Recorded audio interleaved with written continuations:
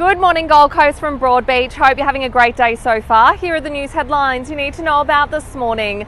The youth crime crisis on the Gold Coast continues to escalate following yet another stolen car crash involving two teens yesterday afternoon. Health funding will be top of the agenda when Prime Minister Anthony Albanese meets with state and territory leaders for the first time under the new Labor government.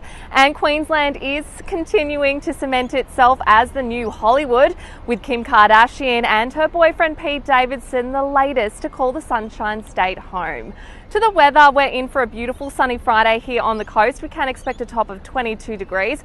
Across the weekend, it's set to be partly cloudy with a slight chance of showers. For more information, head to mygc.com.au, and of course, don't forget to tune in to 1029 Hot Tomato. Have a great day.